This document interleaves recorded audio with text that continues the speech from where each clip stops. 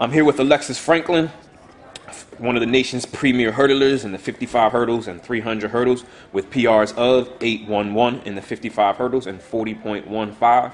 She's currently on a verbal commitment to Ohio State, where she'll be attending as a student athlete in the fall. So, ALexis, I have 4 generic questions for you. Coming off of last season, going 8.11 in the 55 hurdles and 40.15 in the 300-meter dash, which is the fastest returning time for this season in the state, what are your goals for this year?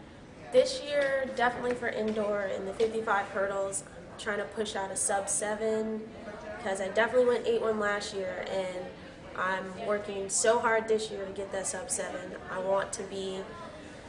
I just want to leave my name at the field house. Probably in the 3, I want to go maybe 39, high 39s. Definitely going to work hard to get that and help my relay teams out if I do run a relay.